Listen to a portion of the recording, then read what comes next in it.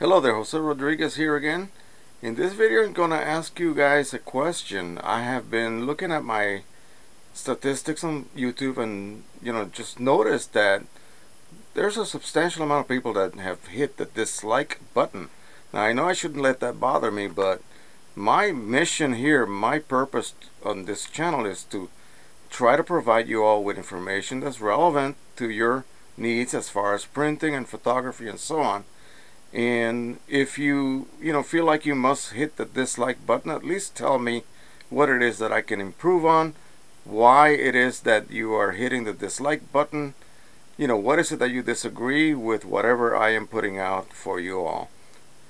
Just let me know. I'll be more than glad to rectify it. If I'm doing something wrong according to your thinking, I'll be more than happy to try to rectify it and make you, the viewer, as happy as you can possibly be. I'm trying to provide you all with some information on some of the printers that I do have and some of the printers that I have learned about, as far as techniques, as far as tricks, and all of that stuff. And I do get a lot of likes, but I really feel bad about people who actually go through the trouble to actually dislike, and they don't tell you why they dislike it. I mean, that's a little bit,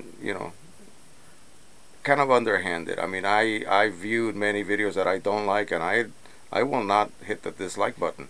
That's not, that's not really for me to. That's just the way I am. But I mean, if you really feel strongly that you dislike something, at least let me know specifically what it is that I'm doing wrong, or what it is that you don't like about that video, and I will try to rectify it. I will go out of my way to do so.